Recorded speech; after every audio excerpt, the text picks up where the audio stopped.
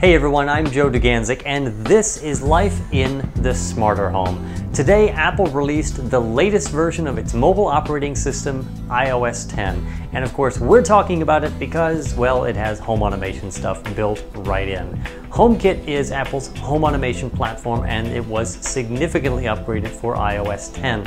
HomeKit is great because it enables many more people to get into home automation, since they don't have to worry as much about whether this thing will work with that thing. In general, look for the Works with HomeKit logo, and it will probably work with a device that you already own.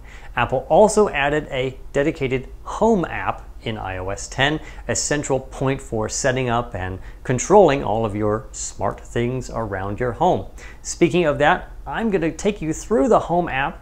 We're going to show you the HomeKit integration into Control Center and make some home automation magic happen. For this demo, this lamp will have a Cree 4-flow bulb, just like this one, and it will be controlled through a Lutron Casita dimmer. And this lamp has a Philips Hue color-changing bulb. And now, on to the demo. Let's start with Control Center, and if you're not sure what that is, it's the swipe up from the bottom. Used to be just one pane of information, now it's 3 in iOS 10.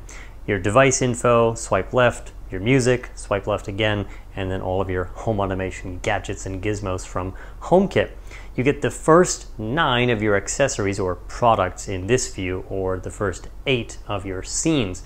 And these are ordered in the way that you were kind of set them up in the Home app. More on that in a moment. This is live information. They're live tiles telling you things like temperature and humidity and what your air conditioning is set to, the status of your lights and percentages. Really cool stuff. And to change them, change these, you just tap, turn off a light, turn it back on. To change its dimming settings, you can just long press, hold, and then you can change your dimming levels. So you could change your temperature on a thermostat, change draperies, locks, and more. The attributes that you can change per device. So pretty easy to find, and great info and great settings that you can adjust right from Control Center, from the lock screen or from the home screen. Speaking of home, let's go to the app right now. You could get there any way you want. I'm just going to tap the little icon at the top of the Control Center screen, and here's Apple's brand new Home app included with iOS 10. Kind of gives you an overview of your home. It is made up of 3 tabs across the bottom: Home, Rooms, which give you the ability to group items into individual rooms and set a background photo and whatnot, and obviously then control that room entirely with a Siri command. And then Automation for all the magic of home automation based on triggers for time, geolocation, sensors, and all of that cool stuff that happens behind the scenes when you set it up right. So let's just kind of adjust this a little bit, and let's hit edit, and I'm going to go in here and just take a photo and change my background a little bit. Not super important, but I thought that might be nice. We'll take that and use photo and kind of move that around and set it up. So you can customize that if you would like to your heart's content. Change the name of your place and whatnot. And again, it gives you the overview, kind of what's going on around your home. And then here's all of your scenes that you've defined as favorite scenes. You can go into each one and actually turn that on or off. And then again, 8 go into the Control Center. Here's all my accessories. I can turn these on or off if I literally go in and long press it and then hit details. You can see I can say include in favorites or not, and it will disappear or reappear in this list. And the top 9 of these go into Control Center. They act as just as I demoed in Control Center, so no need to do that again. I don't like the order though, so let me hit the edit button.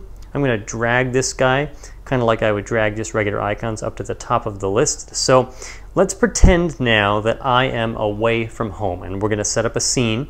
If I had, I'm going to hit the plus sign to add a new scene. If I had a new accessory or product to add, I might have to work through the manufacturer's app first, or the Home app, or a combination of the two. Read the instructions that come with it.